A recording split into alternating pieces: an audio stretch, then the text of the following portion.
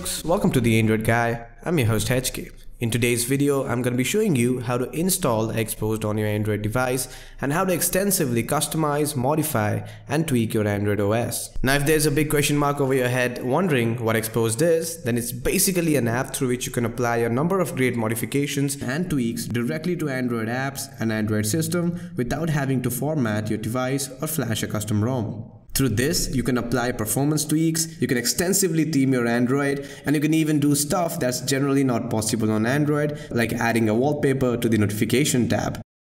But the beauty of Xposed is, you can do all of that just by selecting the modification you want and hitting on install. Yup, that's as easy as it gets. For example, by applying this little mod called as Zoom for Instagram from Xposed, I can now double tap to zoom into photos on Instagram. Not only that, I can also download and save pictures directly from the Instagram app to my phone. Both of these features are still not available on the stock Instagram app.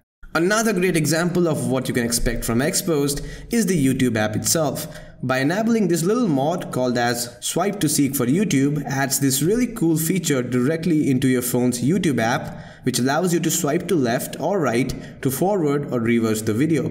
You can also swipe vertically to control the volume as well. A really neat and a much needed feature which takes the YouTube streaming experience to a whole new level. And that's just one of the thousands of mods and tweaks you can apply to add new features into your Android experience.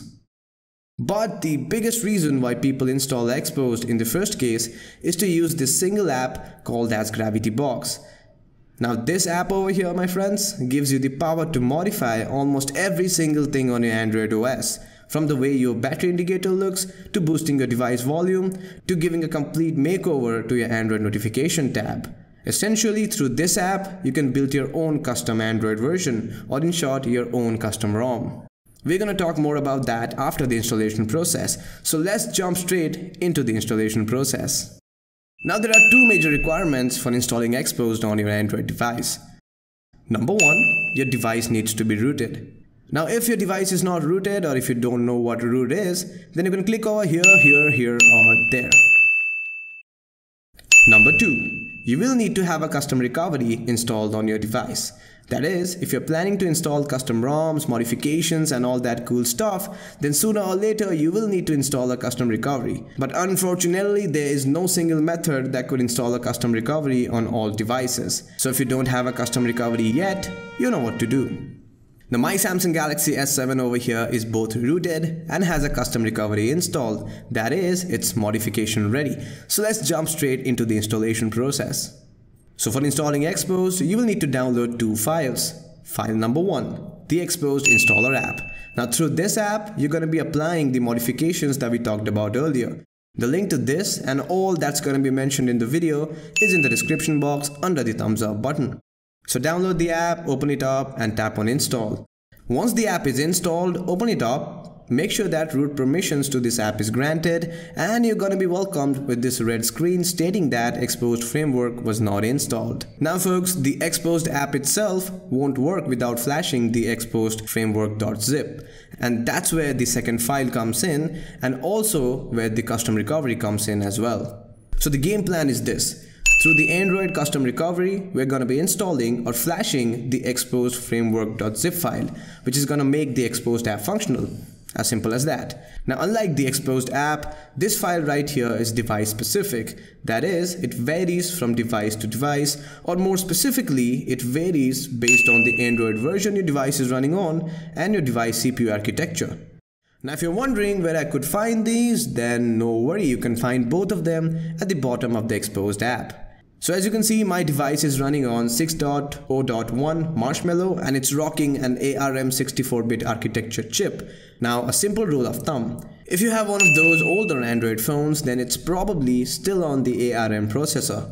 If you have one of those newer Android devices, then it should be on the ARM 64-bit architecture. And finally, if you have one of those devices running on the Intel CPUs, like those from Asus Zenfone lineup, then it's definitely on the x86-bit architecture. But it's better to check before you proceed. Now with your device Android version and CPU architecture in hand, head over to the third link in the description and download the Xposed framework.zip file. Now my phone's on Android version 6.0 Marshmallow running on the x64-bit architecture. So technically I should be downloading this file right here. But wait, since we are using a Samsung phone which runs on a slightly modified version of Android, it requires a slightly modified version of the zip file. Now this only applies on Samsung devices, but for phones from manufacturers other than Samsung, go with the above links. Once the zip file is downloaded and in your device storage, turn off your device and boot into the custom recovery. In order to boot into your device's custom recovery, make sure that your device is turned off. Now if you have a Samsung device, these three buttons pressed together while your device is turned off will take you to the custom recovery. For Motorola phones, the button combination is this. For most generic Android devices, it's this. And if you have an iPhone, then you have an iPhone. Now folks, we have the TWRP custom recovery installed on our S7. You can have Clockwork Mod or Phil's recovery installed on yours, which might look a bit different than mine, but more or less the basic set of options here are same across all the custom recoveries. Now since we had booted into the custom recovery, now we're going to be going ahead and installing or flashing the Xposed.zip file that we just downloaded. But wait, before you install anything via the custom recovery, always, and this is very important folks, always take a backup of your current Android system by going into the backup section right here. Because if in case anything goes wrong or you just want your Android to be the way it was before, simply boot into the custom recovery and restore the backup that you had taken earlier. So always, and folks this is very important, always take a backup before using the custom recovery. Head over to the install section and navigate to the Xposed.zip file that you had just downloaded. It should be in the download folder and then tap on install.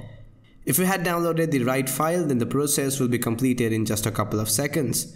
Once the process is done, exit the custom recovery menu and restart your device. Now the first boot after flashing Xposed might take between 10 to 20 minutes depending on the size of your device, so keep your phone in a cool and dry place till it reboots.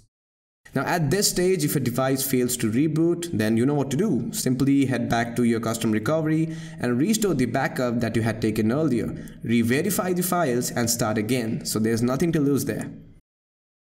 So after your device has booted up, head over to the Xposed installer app, and this time around you're gonna be welcomed with this green screen stating that Xposed framework is active. With that, congratulations, now you could literally make Android the way you want it. So let me show you how to use this app pretty quick. Tap over here and head into the module section. Here you're gonna find the mods and tweaks that you had installed. It looks pretty empty because we have none installed, so let's head over to the download section and install some mods. So moving over to the download section, here you're gonna find an almost endless list of tweaks, modifications and customizations that you can apply to your Android apps and the Android system. Each module comes with a brief description, detailed instructions and a download button, so using this app itself is pretty simple. Now if you're wondering which one to install first, then I highly recommend you to install the Gravity Box.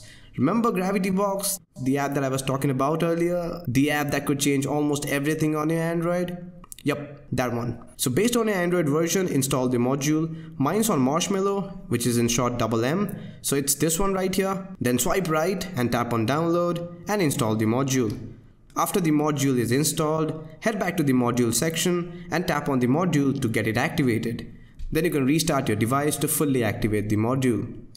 Once your device is rebooted, the module should be activated. In this case, you're going to find a new app in your app drawer. Open that up and boom, now you can tweak almost every single component of the Android OS, from the way your battery indicator looks, to adding Android Marshmallow toggles to Android KitKat, to adding a custom wallpaper on the notification tab.